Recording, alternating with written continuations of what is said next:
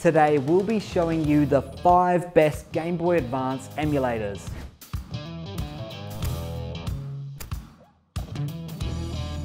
Hey guys, it's Joel here with Make Tech Easier. The Game Boy Advance is one of the most popular portable game consoles of all time, and Android smartphones take up such a large part of the market that it's almost inevitable that Android owners would take an interest in playing their old favorites on their phones. The maturity of the Android platform means there are now a few good Android Game Boy Advance emulators that are worth using. We've gathered the best of them for you here. One of the more recent and most accurate Game Boy Advance emulators out there, Pizza Boy is widely regarded as the best Game Boy Advance emulator for Android alongside the gba core in RetroArch, and we'll get to that shortly.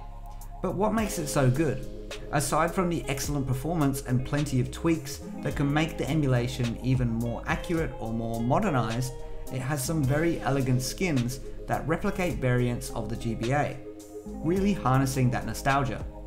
Enthusiasts have tested Pizza Boy's accuracy for sound and image against other emulators, and it's come out on top.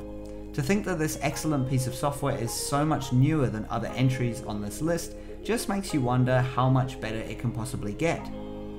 The same developer has made a Pizza Boy emulator for Game Boy Color, which is equally impressive. Number 2 is RetroArch. RetroArch is a poster child for the world of emulation, namely because it's not exactly an emulator. RetroArch is best described as a single, unified application through which you can interact with other emulators. These emulators are represented in cores, and there are multiple RetroArch cores to choose from for each system you want to emulate. In particular, VBA, M, and mgba are excellent options. RetroArch can be fiddly to set up, so be sure to read a complete guide for RetroArch on Android to help get you started. Number 3 is John GBA, a reasonably accurate GBA emulator with plenty of extra features. The no-nonsense John GBA is a great option for those who want to keep things simple. It has built-in cheats and various options to improve the rendering. Particularly useful is the Dropbox support, which allows you to sync your saves and configuration data to the cloud, then continue playing on another Android device. The default virtual gamepad layout isn't great, but you can change it at least, and there is Bluetooth controller support too. We can't stress how much better it is to play GBA games with a gamepad. Number 4 is My Boy. My Boy is perhaps the most prominent entry on this list. It's certainly the most popular, and it's earned its popularity with great performance, accuracy, and emulation features. There used to be a free version on the Play Store, but that seems to have now been removed. The only one you can get now is the premium one.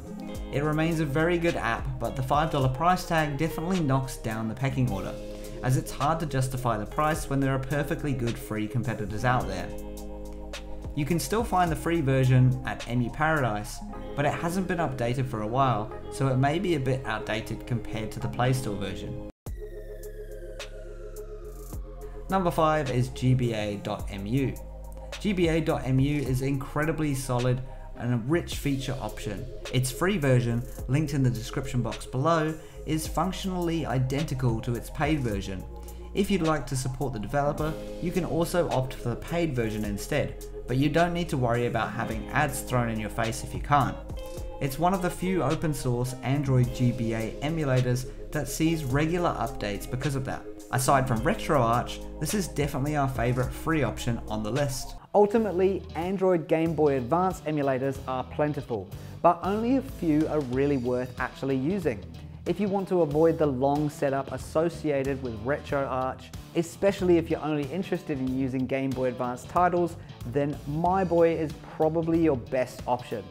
Now, if you're serious about emulation, then you need to read our guide on how to connect a PS4 controller to your Android device. We also have a guide for connecting Xbox 360 controllers to Android as well. Well, that's it from me. As always, if you love tech as much as we do, make sure you hit that subscribe button, turn the bell on, and you'll be notified by our latest and greatest tech-savvy videos. See you next time.